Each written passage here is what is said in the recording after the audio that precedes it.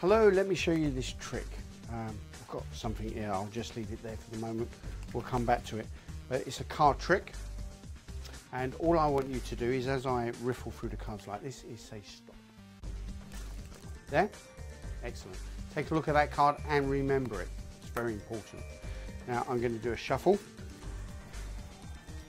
and a couple of cuts, a magical pass, and your card is on top.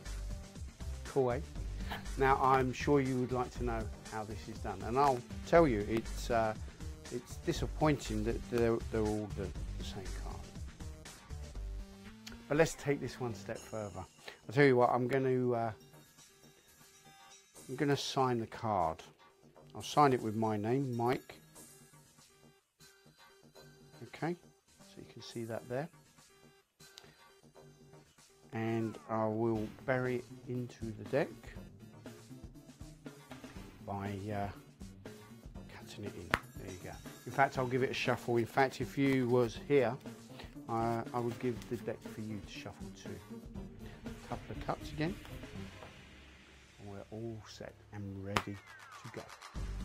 But I'm going to find this card in a most peculiar way. I'm going to place it behind my back. And not only am I going to find your card, but I'm going to ask you for a number between 1 and 52.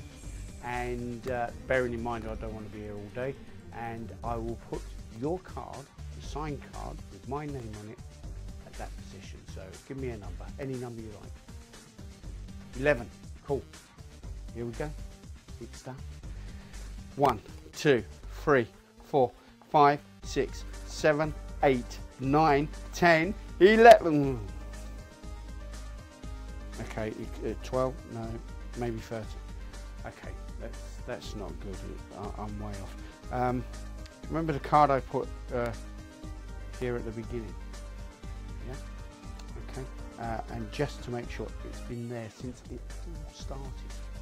Now, I want you to check to make sure that none of these are signed, and they're not. So the only card that's signed must be the one that's there all the time. And that is indeed the signed card. This is Lucky Strike by Dobson.